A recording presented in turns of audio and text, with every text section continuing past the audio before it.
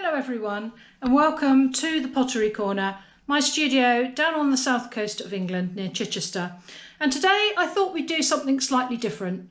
I often get asked for a tour of the studio, so I thought today I would combine a tour of the studio with a where in the world are you? So you know I often ask you where in the world you're viewing from. And the reason for that is I'm just fascinated about how many people are watching from different countries across the world. So I've done a little bit of research on the comments of all the videos that I've done so far, of which there are about 50. So it was quite a lot of research. And I have written down where you are all viewing from. So when you've been kind enough to say where you're viewing from, I've made up a little chart and I've transferred that information onto a world map. But before we do that, I thought that I would just show you where I am. So this is a map of the south of England, as you can see. So this is London here. And then this is just the south of the country. So you have Wales here and Scotland up the top. So London is here and we are recording from just north of this island. This little island here is called the Isle of Wight. And we're filming from here, which is, I use my pen, which is, we're just outside of Chichester, right down on the south coast. And from the village name, which is Fishbourne, you'll see that we are literally right down by the harbour, and the harbour is actually Roman. And we have a Roman villa about 500 yards away from our house, where they have mosaics which are over 2,000 years old. So some of them are about 400 or 500 BC, so before Christ. So we're very lucky to have the Roman palace just down the way from us. And the harbour, which is on the Fishbourne picture, is a Roman harbour. So it's been here for an awfully long time. So that is where we are. And I thought that I would just take you down to the world map, which I have put on the wall on the stairs so that I can update it as you very kindly tell me where you are in the world. So that's an absolute opportunity this time for you to just pop in the comments where you are. So here is my world map on the wall, which was very kindly done by a friend of mine who has a company called Stickers for Walls on Etsy. So stickers with the numeral 4 and walls as in what you're going to put it onto. And Karen is a long-term student and a very, very clever, she's also known as the vinyl queen, but she does these wall stickers which can be removed without damaging your paintwork. So I had Karen make me one of these with my Pottery Corner logo. So these are some of the USA people, and there's quite a lot that view from the States. So there are those, and finishing with these on this page. And we have one viewer from Hawaii, Betty West. So that's rather nice. I've got a pin to put in for Hawaii. And this one is Carolyn Pierce at Mudworks, who is in Loveland in Colorado. And again, I know Denver's in Colorado, so I'm just going to pop your pin in that area. There you go, that's yours, Carolyn. I have 5 lovely viewers from New Zealand. Right across the other side of the world, where it is night time, there when it is daytime here. So could be viewing the videos at quite the opposite time of day. So I decided on getting the map to actually colour code the pins. As you can see, most of the pins are red, and they are red pins for YouTube watchers. So people who have commented on my videos in the past and told me where they've come from. Now you'll see that there are also gold pins on this map, and those represent people who also follow me on Instagram. Now obviously I don't know some of your names on Instagram. Sometimes it's difficult to tell if it's the same person, so I do know that the pins that are in there are correct, but it might be that there are more people following me on Instagram than I can tell. So I just thought that I would go through a few of them. I was talking about my friend Karen earlier.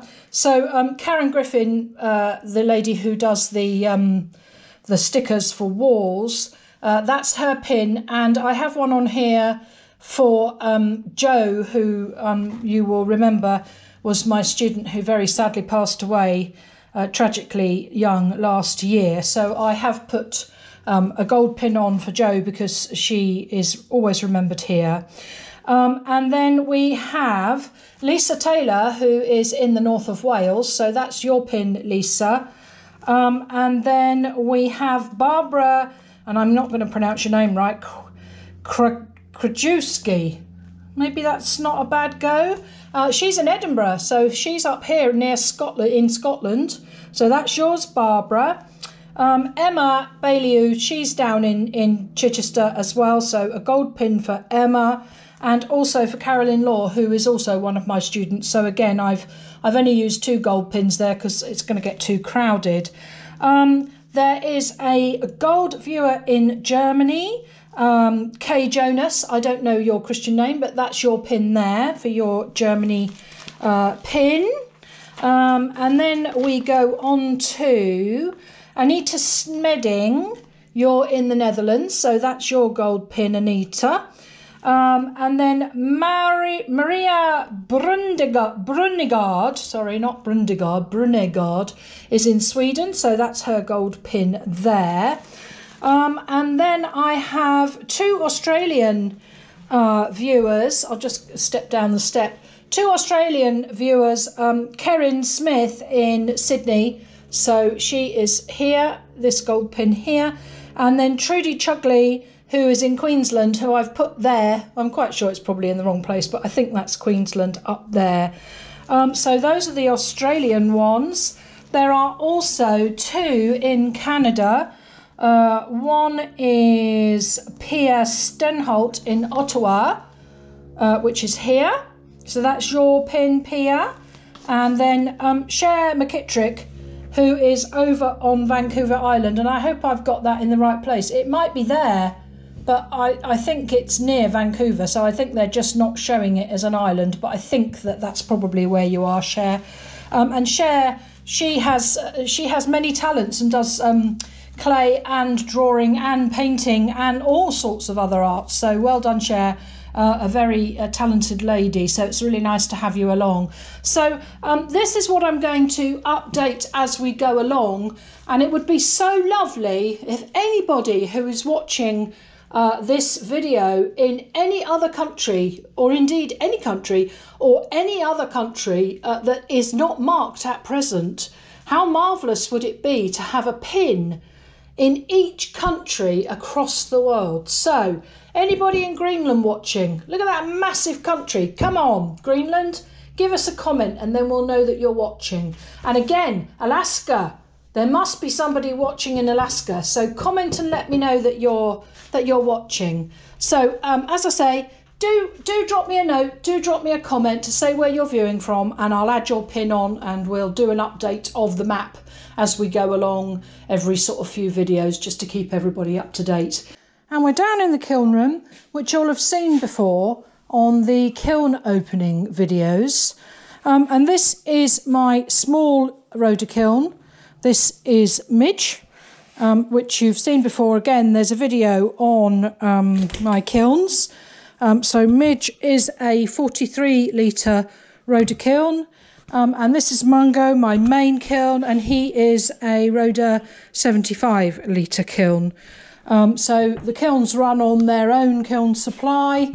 Midge, being a smaller kiln, has just a normal 3-pin plug into the normal electricity, and Mungo, because he is a larger kiln, has his own kiln supply.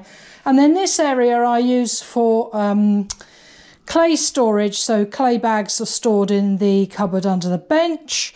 And then this section of the shelving is for greenware waiting for biscuit firing. So this is where the work dries, and usually if I'm drying things, I do them upside down until such time as the bases are dry, just so that they dry evenly. And then this side of the shelving is for glazed ware. So anything that's waiting to go into the kiln that's glazed is put on the shelves this side. This is also where the extruder's kept on the wall. So we're on the staircase coming up into the studio, because the studio is upstairs.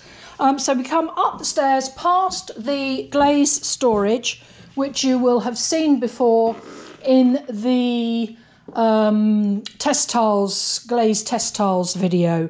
So I store my glazes in these what were CD racks, and then I have all my test tiles of all the different combinations of glazes that I have tried for the students to use.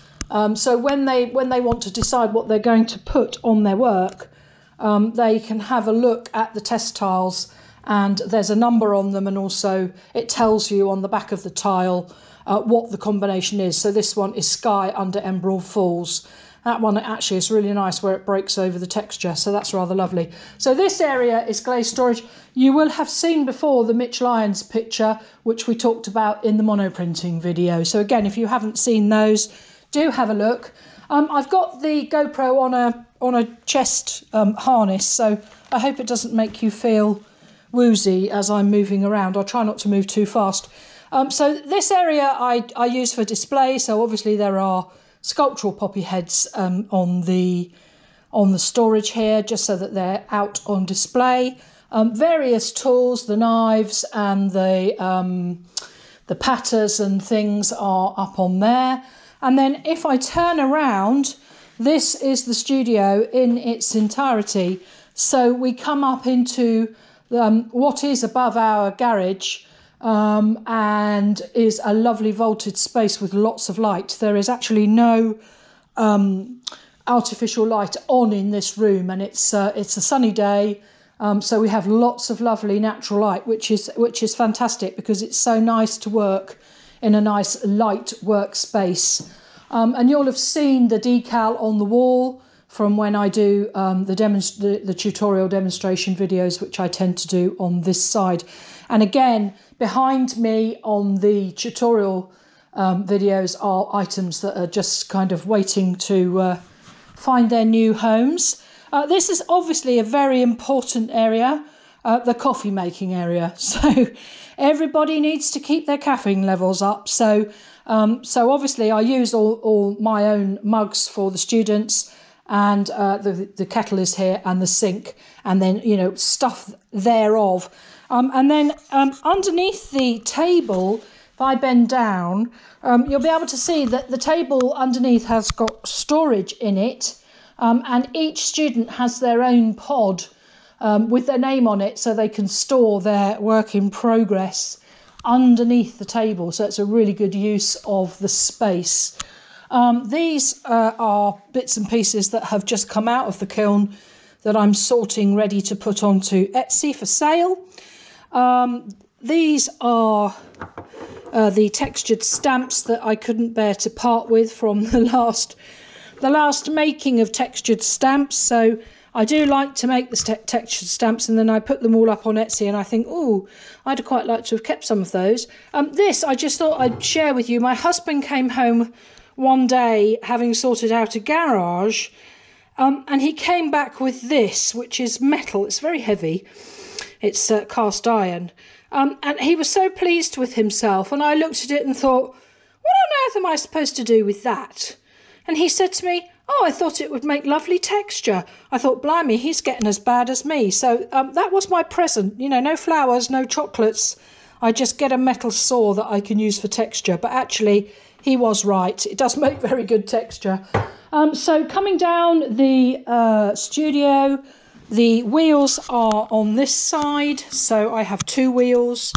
I have an English brand which is called a discus. And then I have, this is what I call my little dolly wheel. A lot of you I know have got these. It's a Shimpo.